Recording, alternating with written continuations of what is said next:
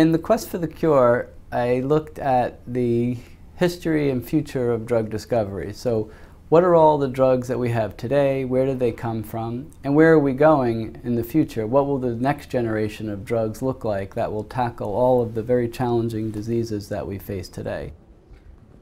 The way drugs function is by interacting with, attaching to specific proteins within cells. And it turns out that all of the drugs that have ever been created interact with only 2% of the proteins in our cells. And the vast majority of the remaining proteins are considered undruggable, meaning most researchers think there's no possibility of making drugs that can interact with those proteins.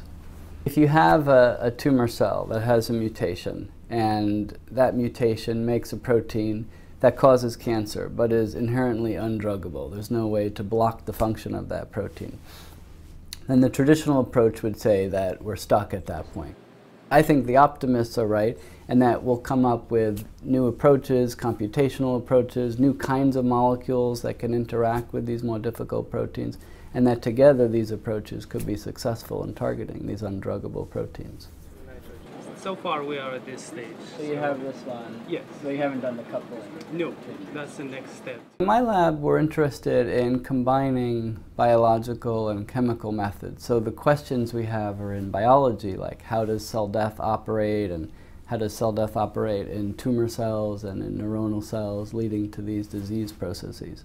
The approach that we use is inherently chemical, using chemistry, the methods and tools of chemistry, where we design molecules, collections of molecules, we synthesize those in the laboratory, then we test those rapidly for their effects in cells. So this would be like, imagine you have 1 million rings, and one of them is a true diamond.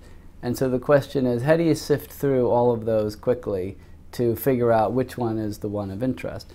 And so if you just picked up each one and scrutinized it, it would take a long time. So you need what we call a high throughput method, a way of quickly testing each of these and see which of them changed color or suddenly gave out light or had a particular optical signature. Then that would be a way that you could quickly search through these. So that's the kind of strategy that we use in testing these molecules. We add them to cells. We design an optical way to detect what was the effect in cells with some kind of light emission or absorption of the cells, and then we're able to quickly test all of these chemicals to see which is the one that we're interested in. So the question we had in this case was, is there a way to find a drug, a molecule, that can slide into this interaction and disrupt these two proteins? So what we've done in the laboratory is try to look for molecules that are lethal to tumor cells with that mutation without knowing in advance what proteins they might interact with. So maybe there would be another protein in the cell that, if we interact with that protein, would cause a selective death of those tumor cells with this undruggable mutant protein. And we've actually been successful in doing that. This little molecule is one that we discovered a few years ago. We named it Erastin. It's a new molecule that hadn't been seen before.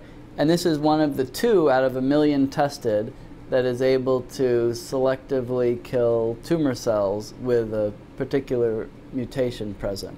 So my hope is that the students and undergraduates, even high school students who read the book and hear about the research that we're doing will get excited about this fundamental grand challenge in science of coming up with small molecules that can interact with all of these undruggable proteins and could lead to the next generation of scientists, which could create the next generation of medicines.